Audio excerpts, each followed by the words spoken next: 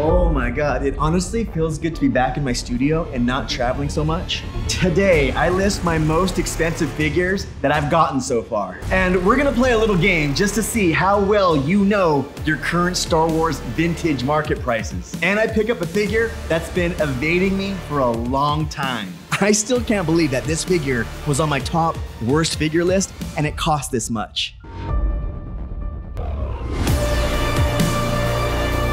Welcome back to the journey.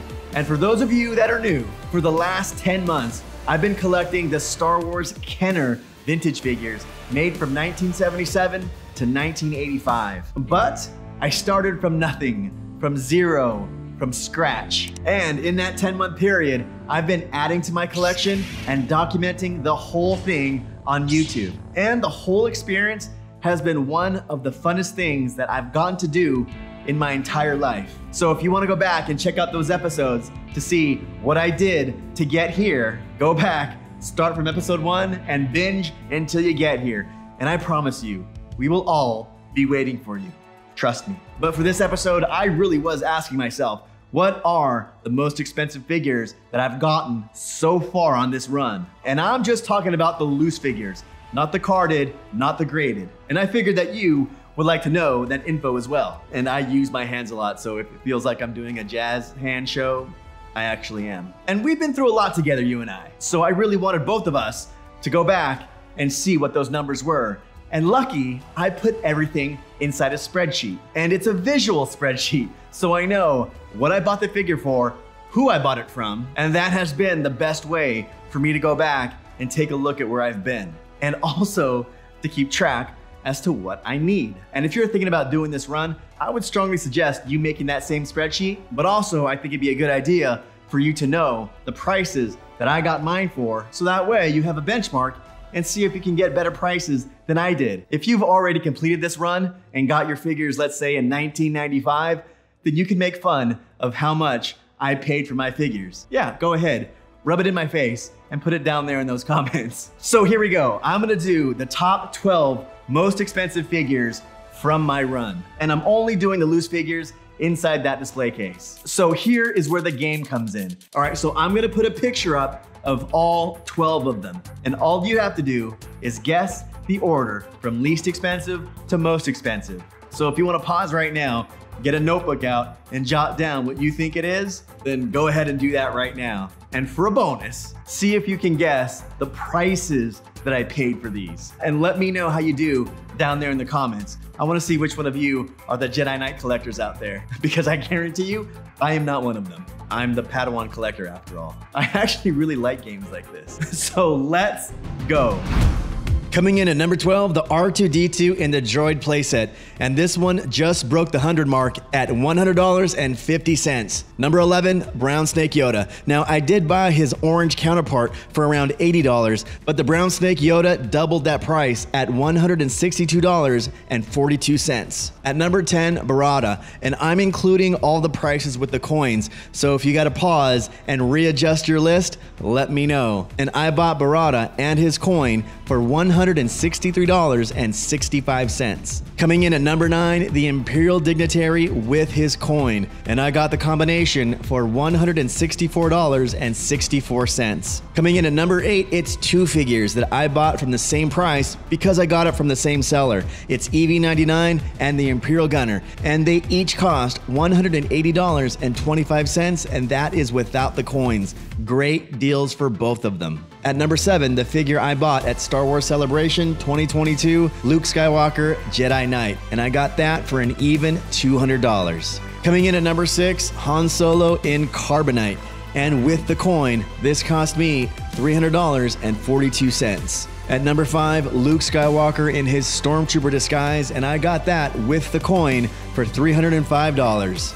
Number 4, a Man, and with his coin included, this cost me $315. At number 3, it's Lando Calrissian in his General Pilot outfit, and with the coin, it cost me $325. Coming in at number 2, it's the R2-D2 with his pop-up lightsaber, and with the coin included, this cost me $404. And before we get to number 1, I have to do a special mention. Because this figure is graded, that marks up the price more than if it was loose. My graded blue snaggletooth that I bought for $725. And coming in at number 1, my most expensive loose figure in my collection, the blue snaggletooth, coming in at $425. So let me know if you were close to guessing those inside the comments. And now I go on the hunt for the most elusive figure that I've ever had to find. Now, you've seen me go on hunts many, many times throughout this whole journey.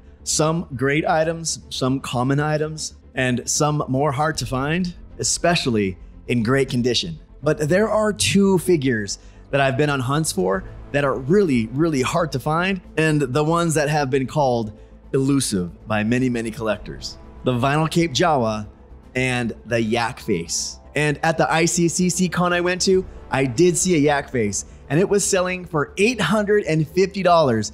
And it was a very nice graded 80. And looking back, I wish I would have picked that one up and brought it home. And then just a few weeks ago, over at Star Wars Celebration, I saw several yak faces for sale. One was graded at 85, but it was selling for $2,000.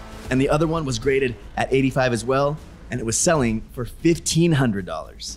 And both of them were very nice, but they were both out of my price point, at least right now. And I eventually want to get a yak face for my graded run, but I think for that graded run, I'm gonna have to buy a loose yak face at least what I think could be an 80 and send that in for a grade myself, because I don't think I can afford prices as high as $2,000 like I've been seeing. Which is why I wish I could have gone back and picked up that yak face that was selling for $850. That was already graded. Hindsight's always 20/20. And also at Celebration, I did find a loose yak face selling for $550. Now, I would have considered buying this if I thought I could get it graded at least an 80 if I sent it in, but it was very, very scuffed up and the condition was very poor on it.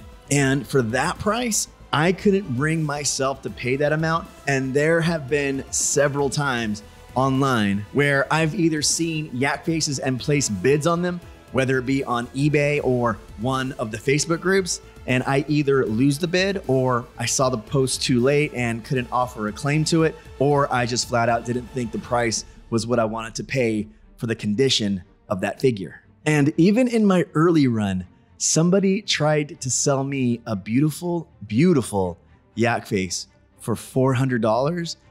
And then when I asked for pictures, I got this. One of the close-ups had a stamp with the letters SLC on the leg. And for those of you who know, this is the stamp of a fan-based reproduction company who makes these that look exactly like the real deal. But the price of these knockoffs is about $60 last time I checked. Maybe they're a little bit more, but you shouldn't be selling these for $400. So lucky I dodged that bullet. So what's the current selling price for a yak face today? And some of you might be watching this 5 years after I made this video, which makes pretty much all these prices obsolete. So what I'm showing you as a collector is to do your research. So here we go. So if you're doing a hunt for the more expensive figures, then it's a really good idea to check prices before you go out and buy. So I'm gonna show you a few tools that I use to check prices. So I've already shown you some prices that I just found at live events and toy conventions. So we're gonna check online at 3 sources. First, Star Wars Tracker, second on eBay, and then third on Facebook. Now, Star Wars Tracker is basically like seeing prices on eBay, but I always like to double check anyway. So looking on the Star Wars Tracker, right now, prices are hitting about the $600 mark at the high end for a yak face and $450 on the low end. But the prices are actually trending down from last year. And on eBay currently, I see a baggy yak face for $5,000. It's nice, but no thank you. And one for $700 or best offer, and that comes from Belgium. One for $1,000, okay, no. And I see a coin, a Power of the Force coin, being sold for $1,000 as well. All right, so pretty high prices on eBay. So let's go ahead and do a search on Facebook. And there's not many yak faces selling currently. In fact, no one is selling a yak face currently on Facebook, but we see a lot of older prices. See that one sold for $550, another for $500. Great prices for those conditions, but those are older prices, so none that are worth showing right now. But ladies and gentlemen, I can proudly say that as of today, I am a proud owner of a yak face. So the question is, how much did I get it for? But before I get into how much I got for it, let's go into the short history of yak face. The actor who portrayed Yak Face in the Return of the Jedi film is Sean Crawford, who is pictured here with me at the ICCC Con in Nashville, and he's a great guy. And with us is Mike Quinn, who portrayed Nine Nub. Mike is also a very talented animator at ILM. Yak Face was first released in 1985, and it was only released in 2 regions, in Canada on the Power of the Force cards, and this figure came with a collector's coin and the skiff guard staff. And by the way, the coin alone sells for around $1,000 as of this recording. The other release of Yak Face was the European Tri-Logo card, and this version of Yak Face was sold with no coin and no skiff staff. Very, very elusive indeed. But I found a seller on Facebook from Europe who was selling a yak face for $450, and I made that deal. This figure is still on the expensive side in my opinion due to the paint loss on the figure, like the hands, shoulder, and some minor scuffs on the pants. I'm guessing this would grade on the low side, and I would like to try to get an 80 at least. But for my display case, this was the condition I was looking for and for about the price that I was looking for. I would have loved to get it for $350, but I couldn't see those deals anywhere, in person or online. But at $450, it makes this figure currently my most expensive loose figure inside that case. And I can't believe that I had this figure inside my top worst list, at least worst looking list. I mean, after all that hunting and research just to get this thing, I actually love this figure. I mean, even though it may look like Joe Camel, but now me doing that research, it makes me appreciate it more and digging in to the history of why this is so elusive. So let's go ahead and finally mark this off of our list. The elusive yak face, and we got that for $450, but we still don't have the coin, and that's gonna be another battle. And I've searched high and low for that coin. And let's finally put this inside our display case from Collector Displays. And we are getting one figure closer in completing our loose run. And stay tuned for a very special announcement after some housekeeping. Down in my descriptions are links for supplies that you may need for your collecting journey. And when you click and buy using my links, it does support the channel, so thank you for that. And also join me on all my other social media. The links for those are on the homepage of my YouTube channel. And we finally have our own merch store, so head on down to the descriptions to get your hands on some Padawan collector gear. And yes, there's even some Rami and Jaws gear. So I'm almost at 3,000 subs, and when I hit that goal, I'm gonna be giving away this 80 grade sand person. And I'm also gonna be giving away this Ahsoka Tano Funko Pop. And no, I am not giving away my yak face. So you have to be a sub to win, so go ahead and hit that subscribe button if you want to win these 2 things. And I always announce giveaways at the end of an episode, and for those of you that know that I do that, thank you for sticking around to hear it. So if you found this video interesting, please hit that like button. It does support the channel. And if you want to see more Star Wars collecting content from me, please consider subscribing. Subscribing is free and it does help out the channel. And also, hit that notification bell if you want to know when episodes go live. I post videos every Sunday with bonus content on Wednesdays. And as always, my friends, thank you, and I will see you next time. And we're cutting. If you're new to the channel, check out the welcome video, or just check out the next episode. And please subscribe if you want to follow the journey. And remember, there is no shame in being a Padawan.